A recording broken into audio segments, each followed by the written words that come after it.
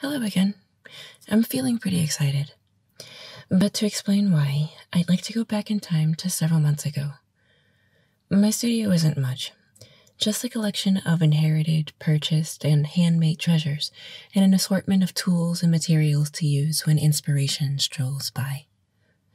But this space is constantly shifting, and the excitement comes when I uncover new ways to use it and refuel my passion for creation. We moved the bookshelf out of the studio, and it opened up the space significantly. It's given me an opportunity to showcase both old and new members of my family of dried florals. Actually,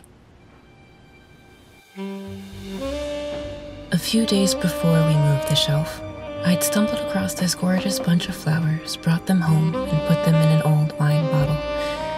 As beautiful as they were, I really had no place to put it being so grand. But that was before we moved the shelf. Now, I had the perfect place to put it. In this spot with the warm glow of the studio lights weaving through the tangles of branches and tiny flowers, I found myself intrigued by this delicately scented bouquet. What was her story? I was so taken in by the charm of this new corner of the room that I decided to take some photos to add to the archives. Maybe I could use them later. I've been wanting to try doing some still life exercises, and as this little flower often appears in many of my dried floral arrangements, it seemed only natural to start here. But I still want to know more. Time to get to work. I cracked open my toolkit and set my mind on the task at hand. Let's see. Where are you? So many flowers. Look at all these shapes, all these hues. There are about 369,000 known species of flowering plants, but here she is. Oh, wow, that's a lot of detail in this dreaded blank page. Where do I even begin? How can I capture the essence of this dainty flower? What if I ruin this page in my journal? What do you call a snobby criminal walking down the steps? Well, I'll approach this case the same way I would any other, with patience, love, and modesty. And as we embark on this journey together through art, what new discoveries will we unlock in this episode of Sketchbook Diaries?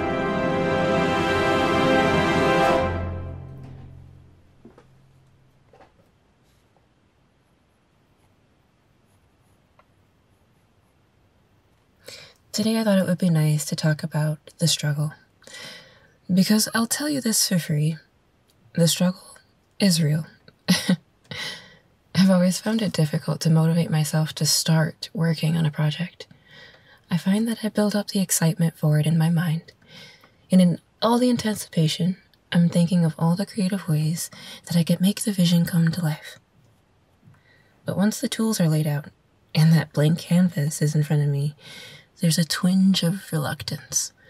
Doubts begin to creep in, and suddenly the only artwork I can remember are my worst pieces, the ones that I never even bothered to finish, because I mentally resigned from the process of making art.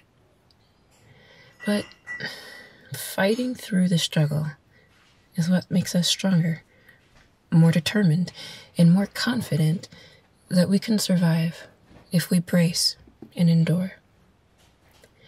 Through the years, art, in various forms, has been one of the few things that always comes back to me. It is very much a part of who I am, and without it, I find it much harder to connect with people. But I find that the struggle isn't as intense to get started, because I've embraced a willingness to fail.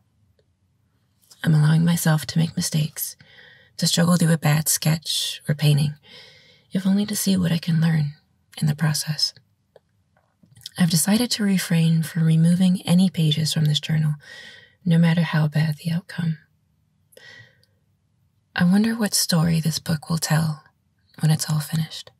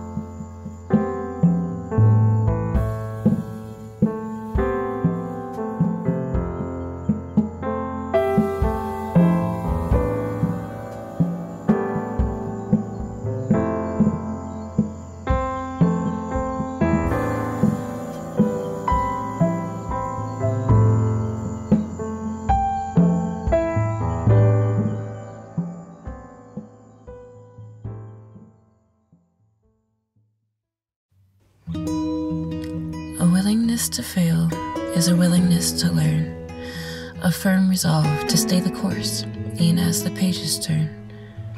Just focus on the outcome, not only what you see, but also what's inside of you and what you'll come to be.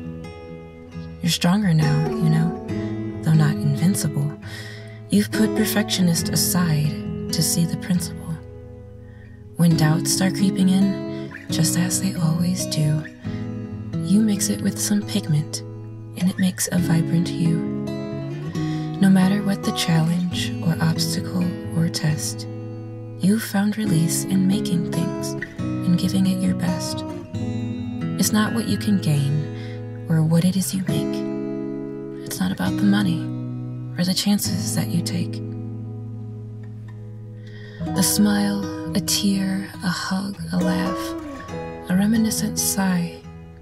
The joy creating brings to them is your number one why. So turn the page once more and go make something new. And don't be scared to make mistakes just 'cause you can't undo.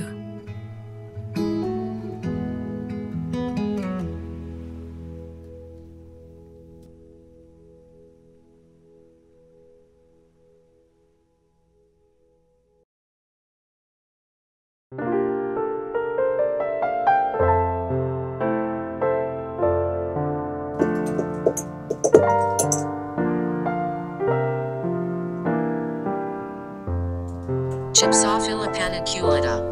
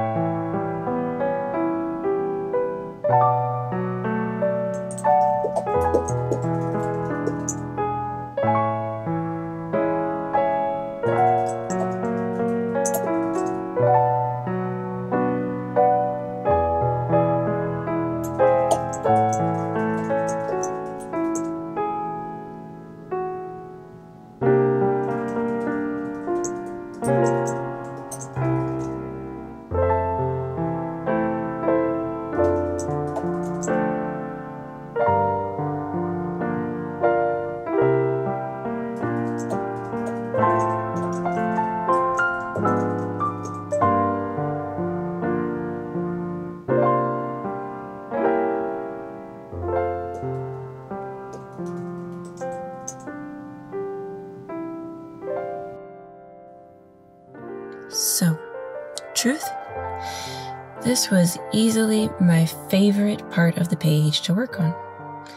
I really enjoyed studying all the nuances and details of these little tiny branches and petals. I tried to be looser than I usually am, only highlighting details which I thought might help communicate the subject clearly without overcomplicating it.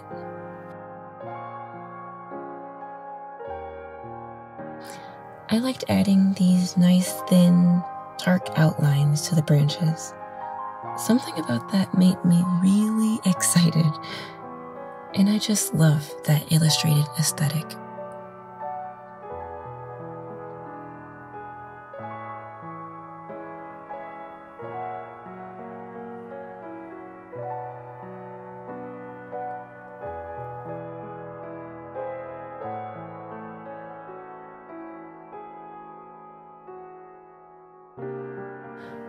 Well, I liked it so much, I decided I wanted to highlight it by adding a bit of color to it.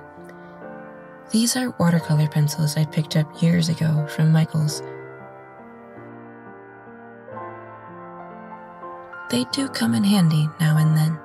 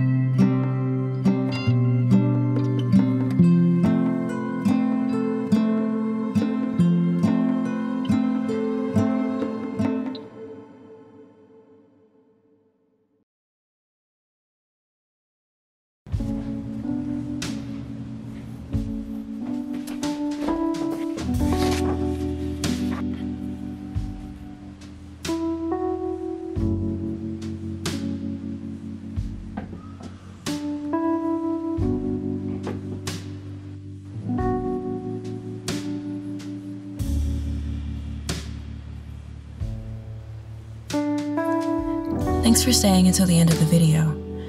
I really have a lot of fun putting these together for you, and every like, comment, and subscription to my channel is another indication that for someone out there, this is either entertaining or relaxing or some combination of those things, or something positive in somebody's life, and it makes me all the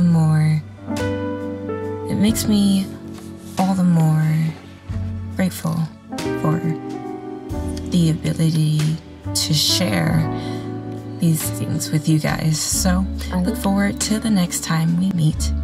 And speaking of next time, let's visit the animal kingdom together. What's your favorite animal? I have a few that I could name, and many that I know nothing about. I'd like to tell you about one of my favorites.